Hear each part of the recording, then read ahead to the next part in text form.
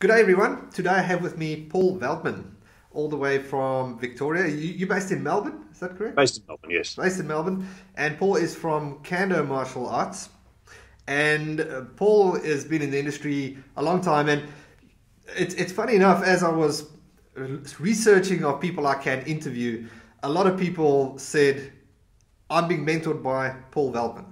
And that's kind of how I got knocking on Paul's door, and I thought I'd like to get him on the show and get him to share all his industry experience and knowledge with us. So welcome to the show, Paul.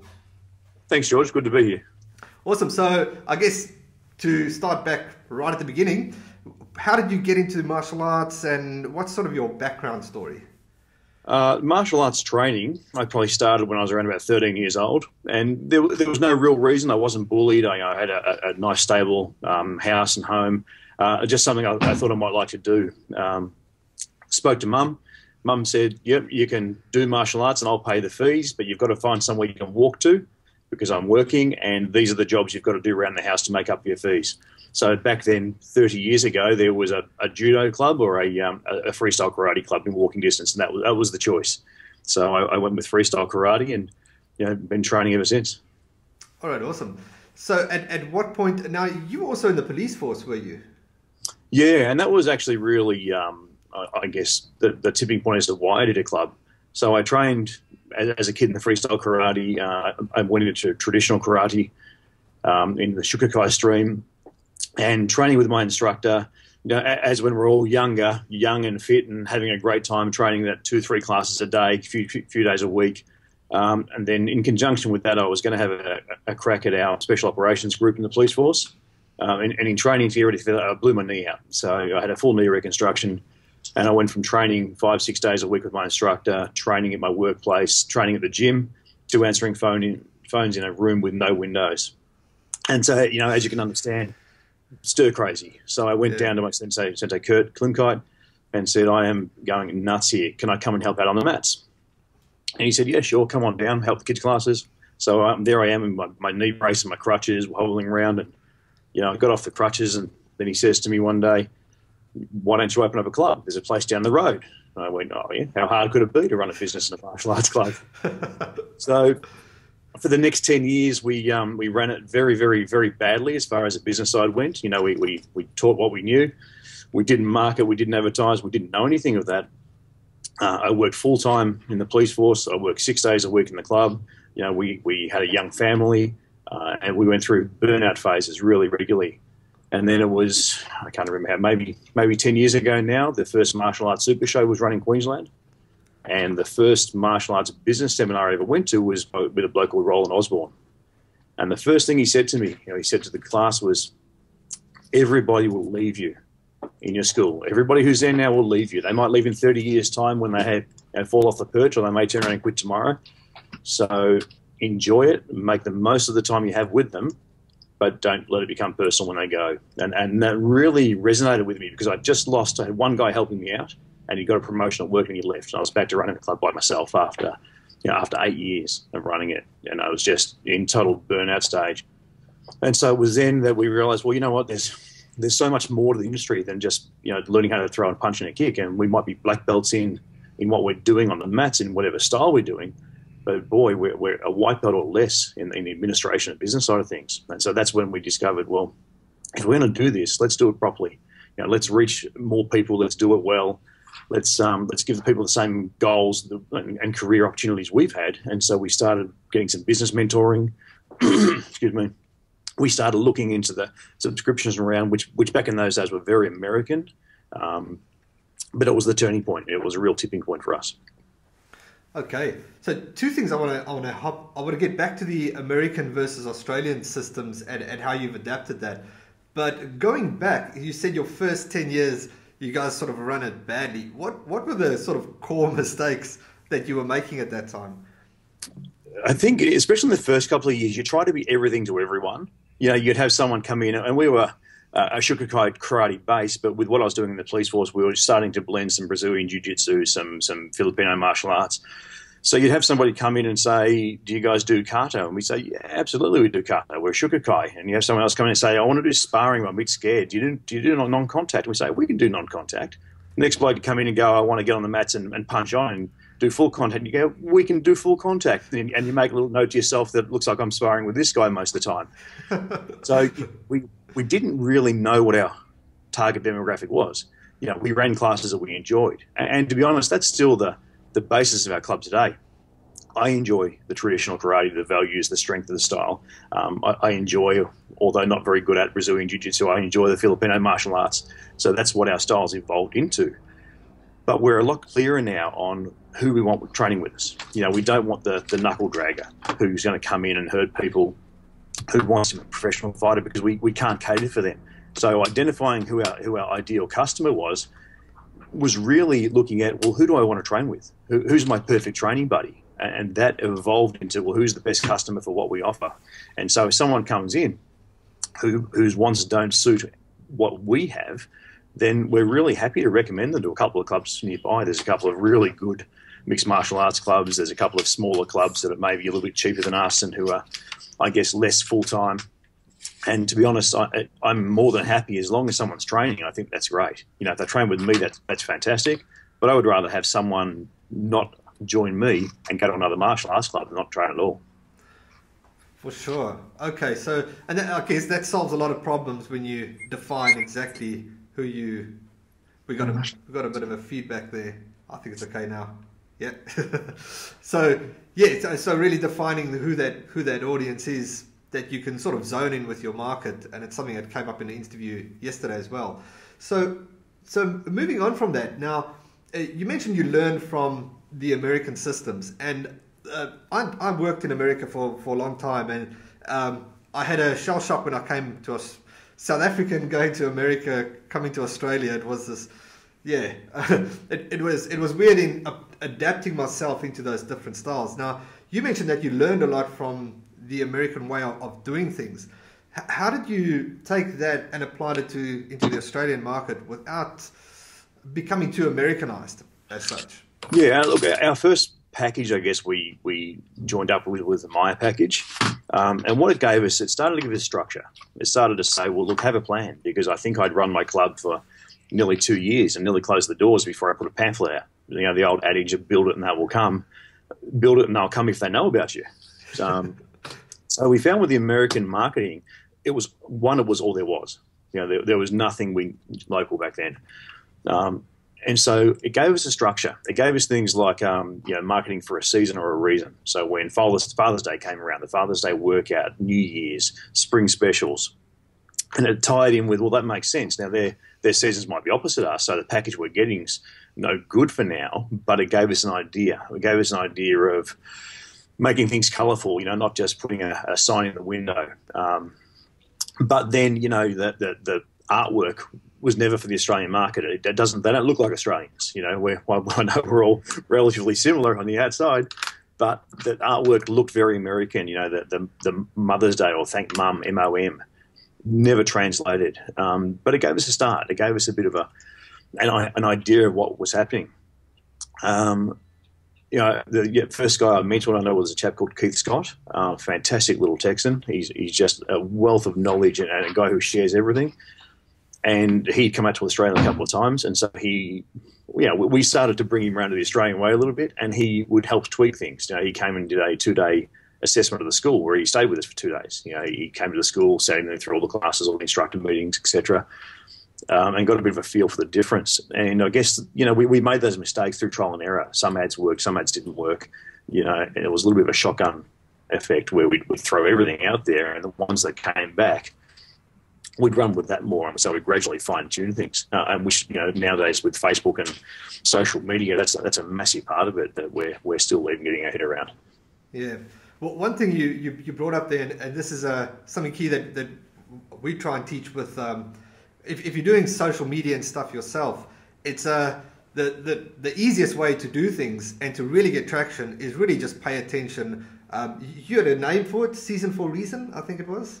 Yeah, market for a season or a reason. Yes.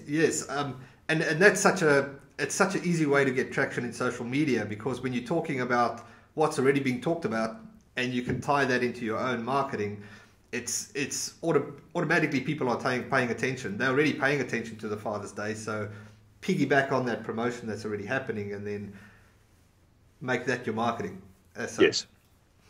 Okay, cool. So now at what point, now you've gone, how many locations do you have at this point in time? We've got 3 locations. Main one's in a place called Hughesdale. We run, I think we're seeing around 670, 680 students out of that one. We've got another one that's 2 years old as of yesterday. They're sitting around 250 students, and we've got one that's 6 months old, and they're about 80 students. Okay, wow. So now let's go back to how did this all evolve? At what point did you decide you were ready to branch out and go for that number 2? Wow. I guess with working through the police force as well, I gave up the police force about 6-7 years ago. Not because I didn't love what I was doing, but because it just came time to jump one way or the other. I was finding I wasn't really doing anything properly. I was half doing the club, half doing the police force. And so when I went full-time with the club, it gave me so much more opportunity to develop not just the style or the students, but the instructors. I mean, that was one of the key points after that first mentoring, was to understand that you can't do everything by yourself. You've got to build your team, and your team might be your guys on the mats, your guys on the desk, it might be your accountant, your solicitor, but your depth of your team has to be there. So, I'm very lucky that I've got, and still with me now, I've got some really good young guys that started with me as kids that are now in their mid-20s. And I had always earmarked an area as a demographic I lived in. I thought this would be a great club one day. And a couple of the young guys had talked about running clubs, and one day James came in and said, I know you've always said you'll do this area, but I wouldn't mind starting something. What do you think? I said, oh, yeah, look, I'm not in a position to do it, so we could do that. What do you think we do a partnership? And he said, oh, what does that involve? I said, I've got no idea at all. I just made it up then. So we formed this idea of a partnership, which is an interesting demographic. Like I said, James has been with me since he was 5 years old, and he's now an extremely competent 23-year-old instructor, practitioner. And so we sort of went, well, let's just do it. And the stars aligned to a certain extent. And I think it's like anything. If you've got 10 things on your checklist that you want to have happen before you proceed with something, good luck if you get 6 or 7. So were we prepped in some areas? Yeah, absolutely. James is a fantastic instructor. A premises came up really quickly, which was unusual down there. So we thought, let's just jump at this. Areas that we could have worked more on if we had more time was the admin side of things, training him up on the business side of the club. But we hit the ground running, and we had some teething problems. We fixed things as we needed to go. And as long as the face of what was happening to the students, to the customers, was okay, the behind-the-scenes stuff, we scrambled where we had to scramble. So it wasn't really an expansion plan as such. It's just that we had such great success here. And the guys who had helped me make this place so successful by taking classes and being such great instructors saw it as a genuine lifestyle choice. And so we thought, well, why not? It's not your traditional, I guess, career path. But we know that financially it can be rewarding, and even more so rewarding in the way that you interact with people, to what you can do. So the plan to expand was never, I think I want to open up 2 or 3 clubs. And one of my business mentors, Fred De Palma, says when you think about opening up your second and third club, don't. because the headaches do come. But, there are, like I said, they get to a certain critical mass, and then things start to come together. The clubs support each other. You bounce ideas off each other. So I guess to answer it, I'd never planned on opening multiple schools, but we have a really good instructor development program where we almost develop the instructors to the point where if we don't let them go out under us, they'll go out on their own anyway. So what does that involve? I'll probably skip the step as well, because you were balancing your full-time job and then the school part-time. Yes. And then, so you went full-time with the school first and then opened the second one? No, I'd run the school 6 days a week from the day I opened it. Okay. This was just, again, not knowing what to do. My instructor ran his school 6 days a week, so I did the same. I ran my school 6 days a week. Now, I was also working a full-time job. He wasn't. So that was probably mistake number one, was too much. And doing that for multiple years, where the average working week was 80 hours plus, was just crazy. The kids paid a price, the family paid a price, so we don't do that anymore. Even the new schools, although they're full-time, only run 4 days a week. and we won't run more than 4 days a week until we hit critical mass. So there was that. Okay. Okay, so you have this program then where you sort of groom the instructors. Can you elaborate a bit more on that? Yeah, absolutely. For us, martial arts yes, there's a very solid element of self-defense involved in our martial arts. And my background, my street background with policing and so forth has really helped with that, what works, what doesn't work. But in this day and age, and especially in the demographic we live in, our area, personal development's a big thing. And as you know, as most martial arts instructors know, the better you get, the less trouble you seem to get into physically. You don't have that need to get into a confrontation. You've got nothing to prove. Your awareness of what can happen both to you and from you is there. So we work very much on developing the kids and their confidence. And so we start off what we call a leadership program. And the kids can join that at 10 years old. And that really simply, that involves them coming down to help one class a week. And then once a month we do a leadership training hour. We'll cover things like public speaking, how to break down teaching. And I tell you what, George, these kids are amazing. They might be 10 or 11 years old. They're like sponges. They will get up and they'll explain to you the 3 attributes of teaching and what a good instructor should be like. So from there, when they hit that 14 years old, if they're really good, we put them on what we call a traineeship. And it's like an internship. So we're looking at them, can this person get held down a job? So they come along for one night a week. And we want to see if they can maintain their balance of training, because that's first and foremost, they've got to be a student. If they can do that one night a week, they can maintain their homework, because we really have to work with parents into this. At 15, if they've gone through that pretty well, we'll put them on as a part-time instructor. And then they'd stay with us really up until most of them finish university. Oh, wow. Awesome. So we've out of our main club, we've got in the vicinity of 50 to 60 leadership team, and we run out of our 15 staff, we've got 3 full-timers and the rest are part-timers or casuals who are students. Awesome. Yeah, I really see the value in that. Where my son trains, they have the similar type leadership program. I know he's been talking about it for a few years, and very much is what you've explained, this whole progression and the whole, like you say, the public speaking and things like that. I'd almost argue that they get more value out of that from going to school, because you see these kids in martial arts, and they're at this maturity level that you can't really compare with when you look at anybody else in their age group. And where do you get an 11-year-old these days who can stand up in front of a class of 20 kids, take charge and give clear instructions? It just doesn't happen. Yeah, it's invaluable. I think it's probably the most underrated skill, that confidence to be able to just present something in, well, I mean, they say public speaking is, most people fear it more than death. And I think, you touch on there that's underrated. I think if people really knew the value of martial arts, and not just the punching and kicking, they'd be lined up around the block to join clubs. And I think as an industry, this is what we need to push across, is the inherent value of what we do. Because, and I know this sounds cliche, but I really believe it. Our competition is not the bloke down the street with a different martial arts club. I don't lose students to other clubs. I lose students to basketball or football or cricket or whatever that team activity is. But as martial arts instructors, if we can teach parents especially, look, this is what your kids will get out of this. It's not about making them become thugs. Our industry will just get hotter and hotter. Do you use that in your marketing? Because, I mean, you've hit the key point there. Like, I guess that's the ultimate. It's not the kicking, it's not the punching. That's really what the kid is getting out of his martial arts training. Is there a way that you use that to communicate it to a parent? Yeah, absolutely. And I guess I look at it 2 ways. One, what I talk to parents, and 2, what I talk to people I mentor. For parents, I say straight up, we will teach your kids self-defense, and we teach age-specific and school-appropriate. So we also, we give them tips on how to avoid bullies, etc., like a lot of clubs do. But as I say to the parent, what we're going to give your kid is more valuable than just being able to defend themselves if they're in a fight. Initially, we're going to teach them how to not get in the fight. We're going to teach them environmental awareness. We're going to teach them verbal skills.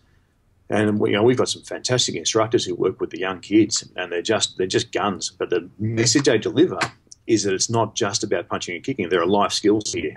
We've got a great Mat Chat book where every week there's a lesson. Now, the lesson might be on good manners, or it might be when Anzac Day comes up, a bit of history. And so we're trying to make these kids more and more well-rounded kids. And as I say to the parents, think about the last time your kid had a real fight.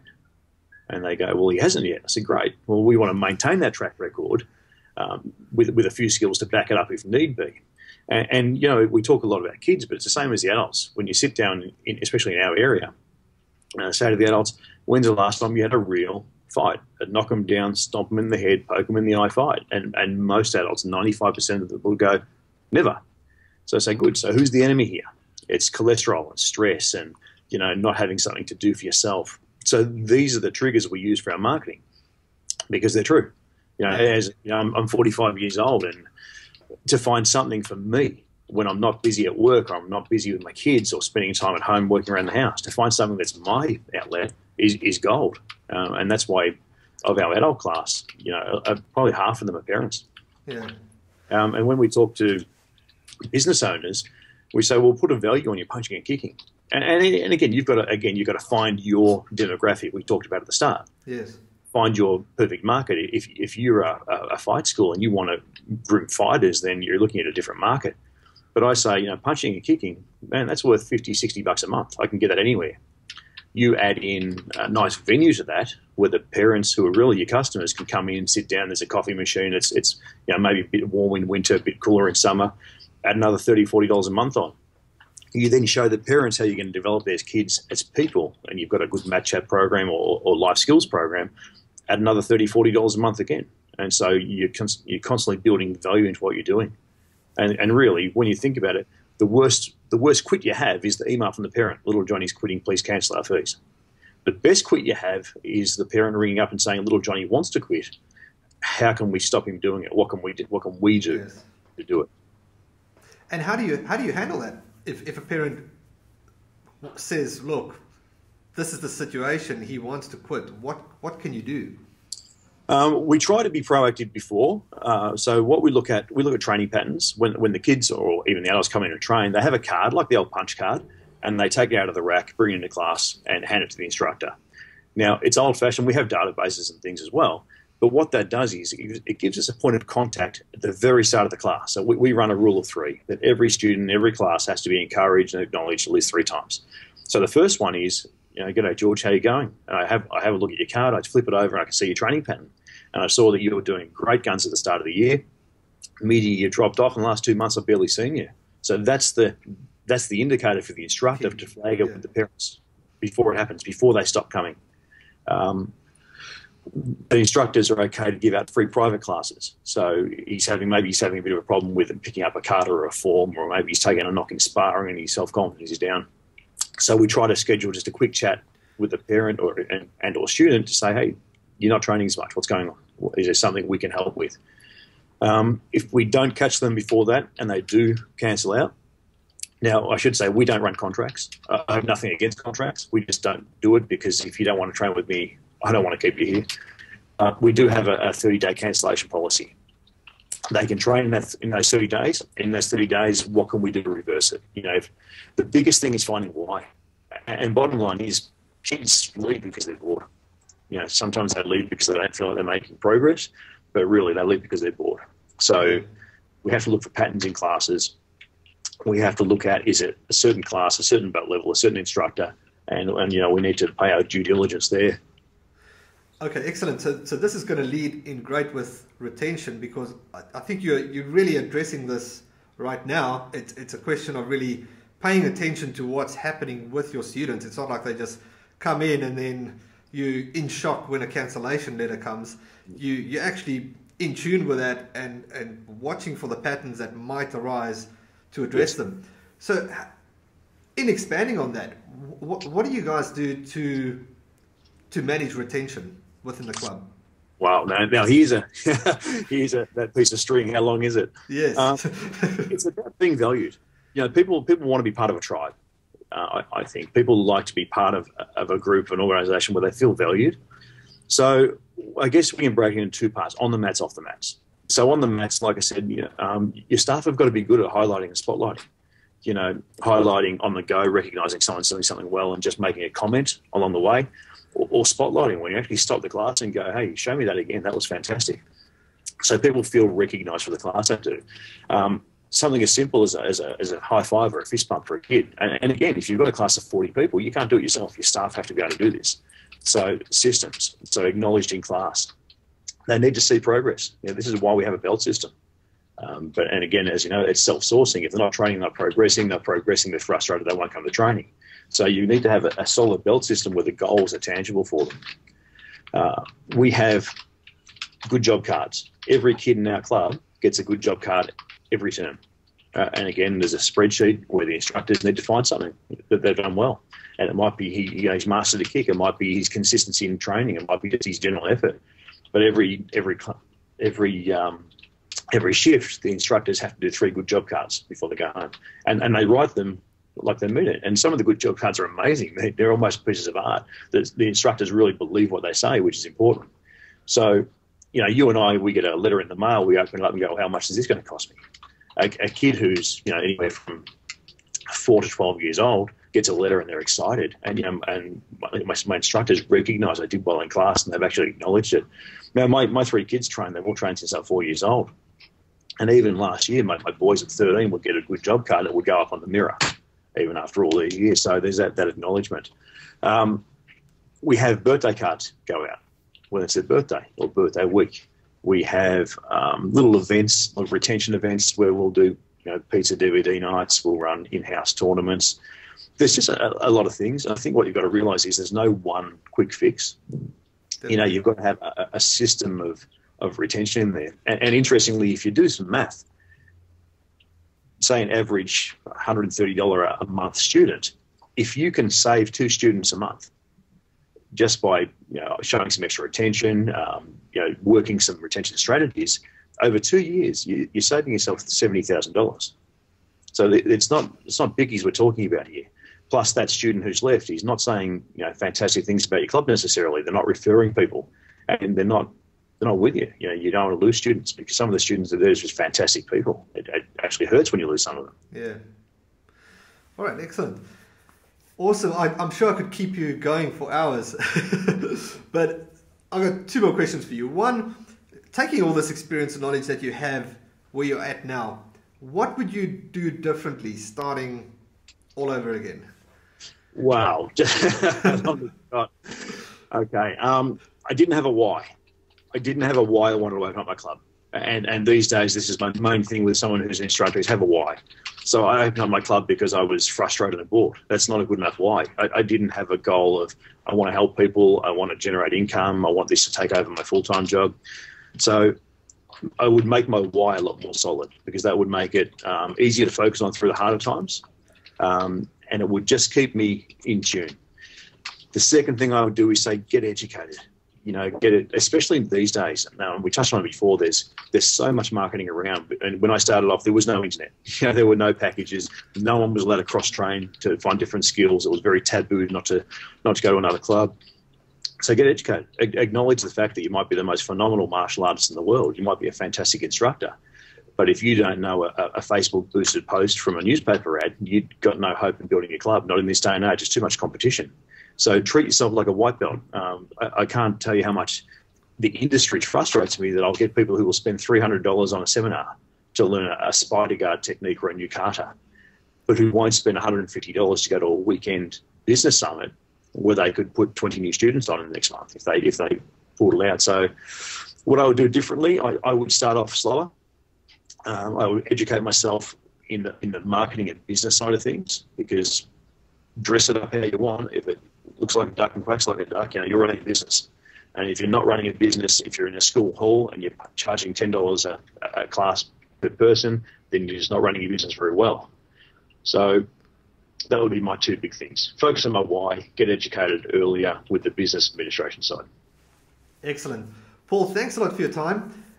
Just lastly, you've got a vast of knowledge to share and so forth. If people want to learn more about you or from you, is there anywhere they can go or find out more? Yeah, absolutely. I'm very excited. A lady called Michelle Hex and I are launching an online mentoring program, Martial Arts Business Success. That launches in October. So if you jump onto Facebook and have a look for that, or myself, or Michelle, Michelle is an absolute whiz on the Facebook and IT. I'm reasonably dysfunctional with IT, but the strengths I have, we work very, very well with our our staff, our growing schools, our retention. So it's going to be a great little partnership there. But have a look at that. Talk to people more successful than you. Talk to people who have made the mistakes. And this is, like training. We were training martial arts, so we don't have to go through the mistakes that the early guys made. Same with martial arts business. Hook into the Facebook groups, go to the summit weekends, and just get educated and start to build up your network of guys that share the same goals that you do. Because as you get energy from these guys. You look at what they're doing, and you're like, man, that's a good idea. And I'll let you on a little secret, and you and a couple of thousand of people who are going to watch this. All my best ideas are not my best ideas. The 100 great ideas I've had in 20 years, probably 3 of them are original. And the other 97 I've gone from someone, that's good, I'm going to do that. And I might tweak it, but yeah. So get invested in your industry and get to know people who are like-minded to you and just enjoy your journey. Excellent. That's awesome. Thanks a lot, Paul. And what I'll do is once your program is out, for those people that are watching this or listening to this later, I'll make sure that the links are within the show notes so they can get access to you. All right, great. Thanks, George. Awesome. Thanks a lot. I'll chat to you soon. Cheers. See you later.